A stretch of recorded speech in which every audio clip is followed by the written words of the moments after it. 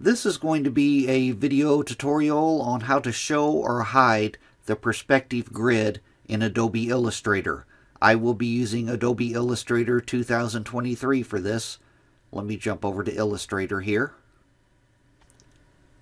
Okay, I have Illustrator opened up now.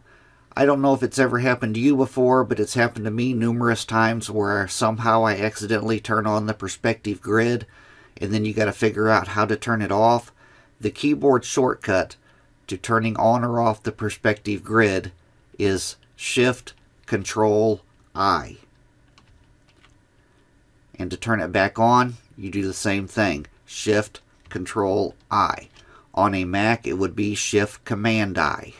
You can also turn on or off the perspective grid by going up to View. Then you would go down to where it says Perspective Grid, and you would go straight across to where it says Hide Perspective Grid, Hide Grid. And to turn it on, that way you could go back up to View, go back down to Perspective Grid, and go over to Show Grid. And it shows you right there, Shift-Control-I turns it on and off. That is how you turn on and off the perspective grid in Adobe Illustrator. Thanks for watching.